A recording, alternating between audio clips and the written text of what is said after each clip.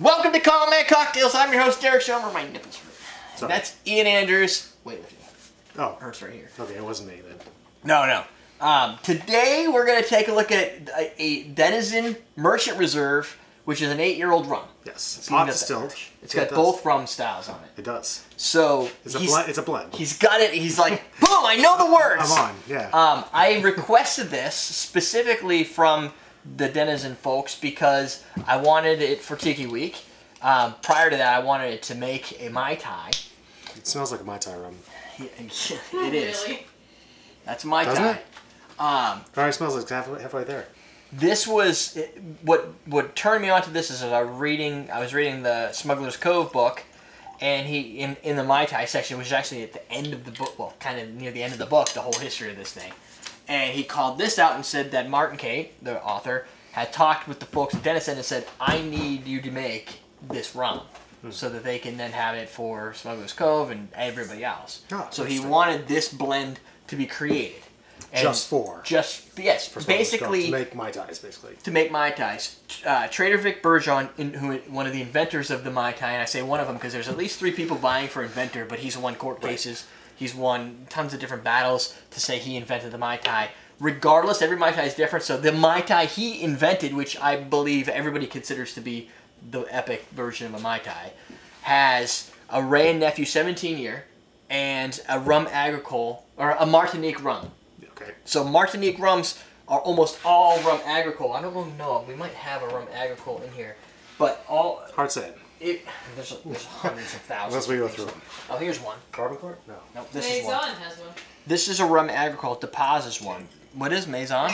Maison has a rum agricole. Do they have one? Yeah. Product of Martinique. Yeah. Okay. So the product, a Martinique rum typically is agricole, and agricole means that it's going to have like that earthy flavor. Yes. Right. Yeah, so it's going to be vegetal. It's a different part of the sugar processing. It's sugar juice distillation. That they use, yeah. And this tastes nothing like most rums people expect. So when you call for Martinique rum, you're almost assumed to be agricole, but when Trader Vic explained it in books, he said it was a dark like coffee. And which that's not. That's not. So they're like Martinique's rum, they're all like a gold color. There may or may not be color added to this then. But what do you think? Because aged in oak barrels. It could be. But when you put that, the thing is, the Martinique rum he basically called for was a Martinique rum that wasn't a rum agricole at that time. Okay. So if you use you got a little history investigation, and right, which is what things have changed. Jeff Beach has done, and Jeff Berry and Martin Kate. So they wanted to reverse engineer this by going back in time. The 17-year-old Ray Nephew was gone. It was gone when Trader Vic was making their Mai Tai. Sure. So he said, well, what do I need to do? Because it's his most famous drink. So he's like, oh, I'll get the 15. So he started using the 15. Then the 15 started dying out, so he started using a blend of 15 and whatever else he could get. Right, just to keep some of the flavor there, yeah. So now there's nothing. So when you want to create the Mai Tai, There's probably no documentation how it was made back then, so. And you don't, well, I think it was a 1-on-1. No, right? not the recipe, the rum itself. Right, so the only thing they had was a St. James. They had some different options. Yeah. So this is supposed to be a Martinique rum that's not necessarily all full-blown up-in-your-grill rum agricole, yet it still has RHUM, so it's Martinique. Right.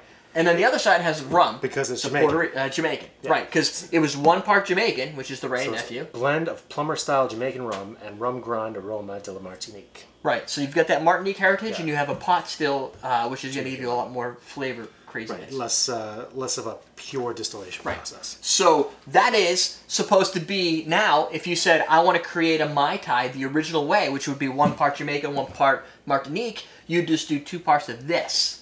And you're done. Perfect. And when I saw that, I was like, I need that. And that's how we get to where we are right now. I'm going to taste it. And yeah, you owe David a high five. Oh, yeah. Now I can bring it back on. Oh, David. I took that off a while ago because I knew that was coming. But I needed to get through my train. It smells so good. Aged 8 years. So that's like 16 or more years in human, the amount. For like Scotch aging? Yeah, in Scotch aging. Probably closer to like 40. 20, yeah, it's old. So this is an extremely well-aged product. But its real design, the thing that intrigues me, is just the Mai Tai thing. The history of it. Yeah. It has a 43% alcohol, so it's slightly overproof. Oh, nice. And a lot of that story is summarized, I found, in here as well. I was looking through it, and There's a whole section in their little booklet of historic significance, but they also have recipes, but I don't That's care. definitely a Mai Tai rum, right? Yes. Yeah. Oh, there's a Mai Tai right here. So their version of a Mai Tai is 2 ounces of their rum, 1 ounce fresh lime juice, a ½ ounce orange curacao, 1/4 ounce simple syrup, it's rich simple syrup, and then a 1/4 ounce orgeat, which is, I think, close to the one I'm going to create next week. Oh, perfect.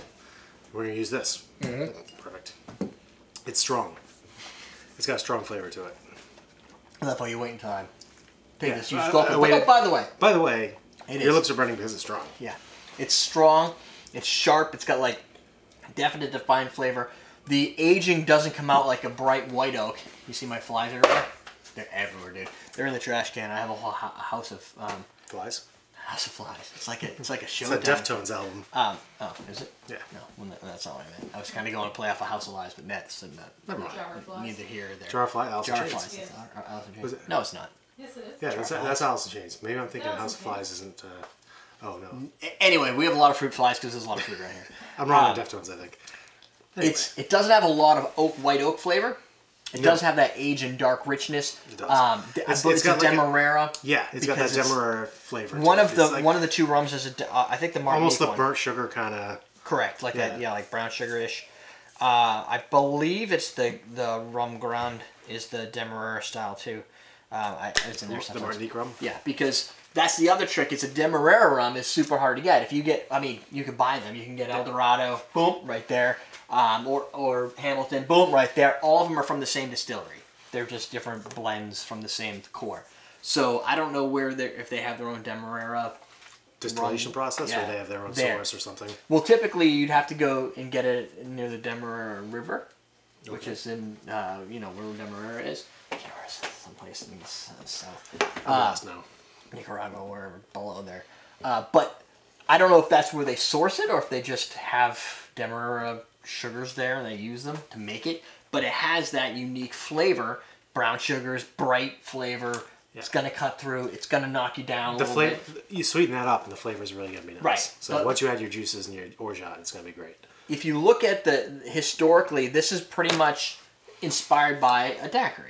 I mean, you got your rum, your lime, you've got your sour, your lime, your sweet. All you're really doing is you're bringing in some orgeat and a little bit of orange curacao. It's not revolutionizing the industry, but it's a very popular drink. And Well, the that's what ratios you are need. very... It's a 2-1-1. I mean, it's 2 ounces rum, 1 ounce lime juice, and then between You're simple rock candy, though. orgeat and the curacao, which is sweet, you get another 1. So it is a daiquiri almost. It's Yeah, it's just got a little bit more of an almondy, orangey thing playing in there Yeah. with the strong rum. with the strong rum. Yeah. Instead of like a white rum. Well, I mean, these guys, Don Beach, Vic, they all went over across the Caribbean, saw the daiquiri, loved the daiquiri, and were like, I want one like that, but I need to put my own spin on it. It's the base So it makes sense. where everything goes. So I'm excited to be able to use that in the product. It does have that nice Demerara, but it's not overdone. Tiki Labs matter. Tiki lives matter. Hashtag. Yeah. So I would highly suggest, besides the fact that it's tasty, and It it's is. got that nice age and weight to it, It- it's historically needed. I know you're not going to like this idea, but it reminds me a little bit of Brugal. But But Brugal is definitely... doesn't have tastes enough like, seawater. without the harbor. Without tasting like the Oh, yeah. ocean. It's got I'm that not same getting kind of this- kick to it. I think. I'm getting a little bit more of a fruit as opposed to the dirty water. Yes. Or whatever it is that, I don't know what it is that gives it that harbor flavor, smell, whatever. Fish? Yeah. I don't know. I want to like Brugal. I mean, it's like, it's a Dominican rum and there's not a lot of different brands. So I thought, it You would be want nice to, to have. Yeah. but you can't. Right. But I like a blend. I also like Denizen's, the 3-year that we used to have that we went through already, that I've had remember for that. That many was good. years. So if you see a Denizen product, I would definitely pick it up without even... Derrick gives it 6 out of 5 stars. And this, Wow. besides it having... That's something. I mean, I've had really good rums, and this is up there with those. It's not as... For instance, later on, I hope to get to this Don Q signature release.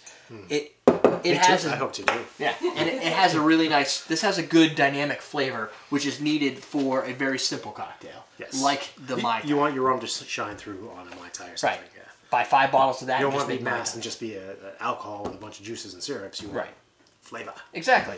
And for all those that have been on Mai Tai cruises, have things of all weird colors and shapes and sizes, if you really want to make a real Mai Tai the way that others have inspired to make tiki farms or tiki restaurants and you know, the Smuggler's Cove guys and all them were inspired at a young age to be able to build these cool restaurants, it's the Mai Tai and these type of things that did it. Yeah. Not the stuff you get on a Do you have a ukulele?